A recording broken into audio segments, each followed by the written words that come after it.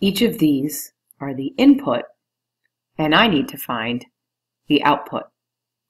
I noticed that it said subtract 14. So I'm going to take each of these and subtract 14. Let's start with 56.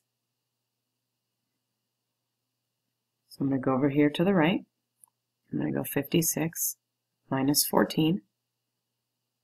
Start with the ones digit. 6 minus 4, 2. 5 minus 1, 42. Therefore, when my input is 56, my output is 42. All right, let's change colors. And let's go to 23. Start again over here. 23 minus 14. 3 minus 4. I can't do that, so I need to borrow from the 2. Turns into a 1. And there I borrowed. 13 minus 4 is 9. And 1 minus 1 is 0. Therefore, I don't really need that. And my answer over here is 9. Let's try the next one. Switch to blue. 37.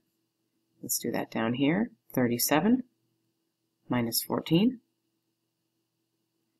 Again, start with the ones digit. 7 minus 4 is 3. 3 minus 1 is 2. Therefore, when my input is 37, my output is 23. All right, last one. This time, let's do 71. Do that over here.